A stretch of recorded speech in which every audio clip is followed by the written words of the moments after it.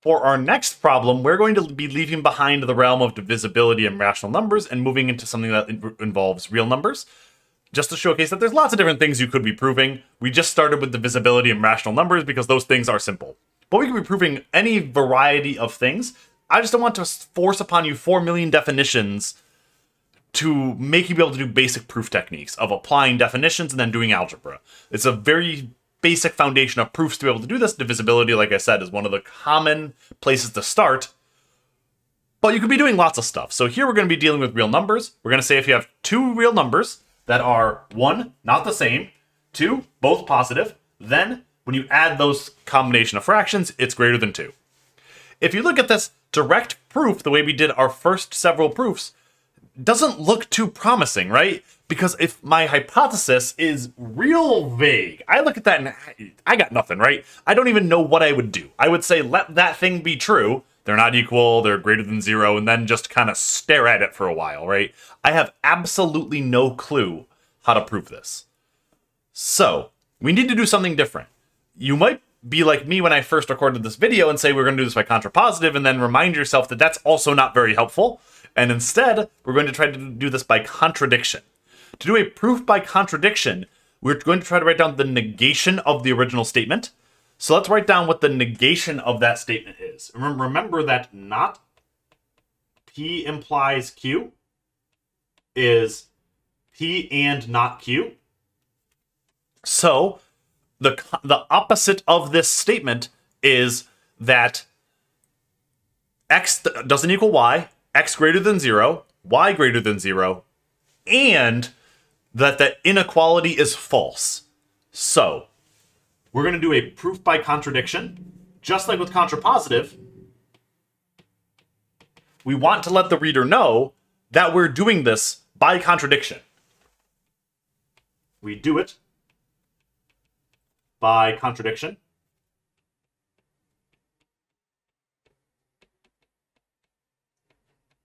The original statement was a for any real numbers, which means that the opposite of this would be that there exists real numbers such that they satisfy the hypotheses and don't satisfy the conclusion. So, suppose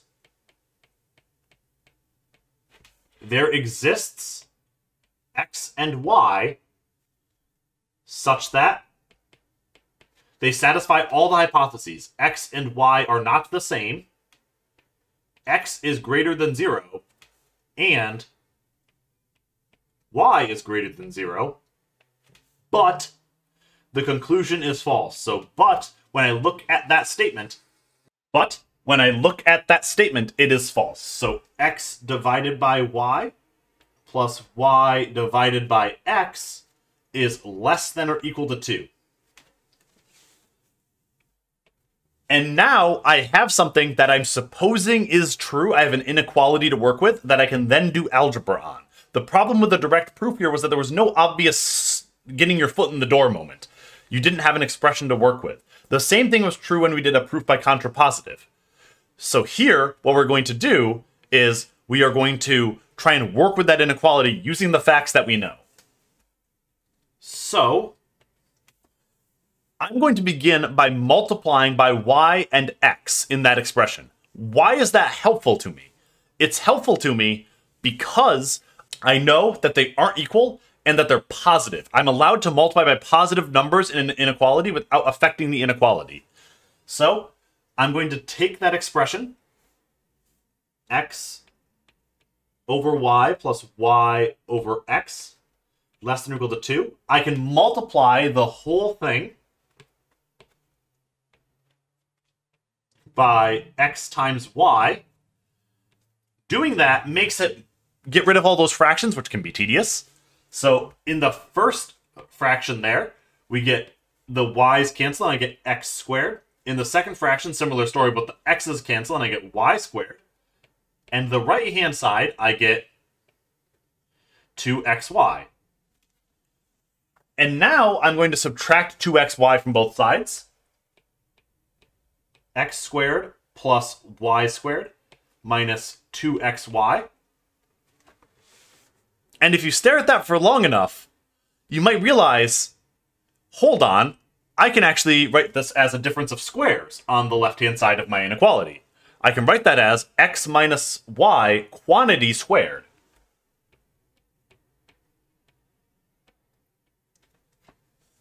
When you multiply the firsts, you get x squared. When you multiply the middle terms, you get negative xy and negative yx, which combine to be negative 2xy. And then when you multiply negative y by negative y, you get y squared. So that thing is less than or equal to 0. However, it's a square, they're real numbers, and they're less than or equal to 0. That can't be true, because if they're not equal, they can't equal 0. And if they're real numbers, then this has to be either positive or negative. When you square a positive or negative number, you get a positive number. So maybe I should add in here, just to be safe, that these were real numbers, because that's a critical fact that I'm using. Had they been complex numbers, this result would no longer hold. And we see that since x does not equal y, x minus y is either greater than 0 or less than 0. The point is, it's not equal to 0. So x minus y quantity squared must be greater than 0. And now we can see our contradiction. I have, using the facts I had available from the proof, that one quantity is less than or equal to 0, and that exact same quantity is greater than 0. Something's got to be wrong here. The thing that's wrong was our initial hypothesis. Every step that we took was justified. The only thing here that was unjustified was the original hypothesis, that we assumed that the hypotheses were true, but the conclusion was false. So, as a result of that, we know that the thing we started with must be true, because we led to a contradiction, something that cannot possibly be true. So, we know that this is a contradiction. I'm not going to write so, I'm going to write contradiction to indicate that there's something wonky going on here with the fact that it was greater than 0 and less than or equal to 0. Therefore, the original statement must be true. Therefore,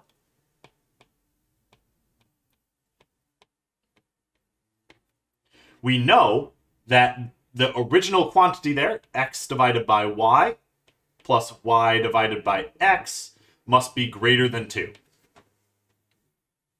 You can also write this similar to what we did before, with the result follows by contrapositive, or you could write the result follows by contradiction or something like that here.